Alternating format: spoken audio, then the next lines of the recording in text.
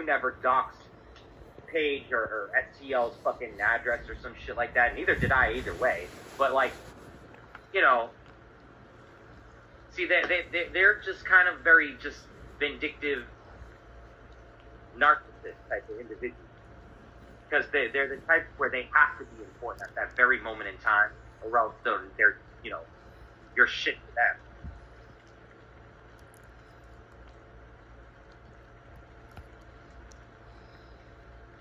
Like, it doesn't matter if this shit affects my life.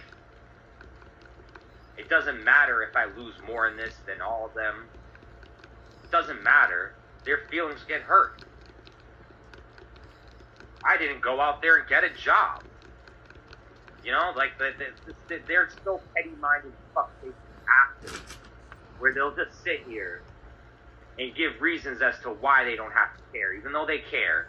You know, even though STL, he came on my stream and he said to me one time, you know, if it weren't for you, Rebel, I would have never came out of my show, and like some bullshit.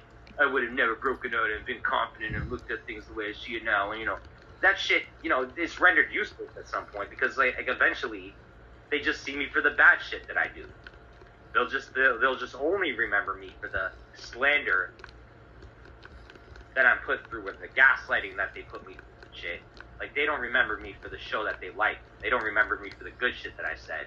They don't remember me for the times that I took up for him and Paige's fucking child, when STL and fucking Paige had Tonic coming at them the first time, when Tonic tried to say that the kids were naked or some shit, or they tried to say that their kid was naked in a room, caught on Tonic stream or some shit. And for a good 6 months there, the only ones picking up for them were like me and maybe, I don't even know who else.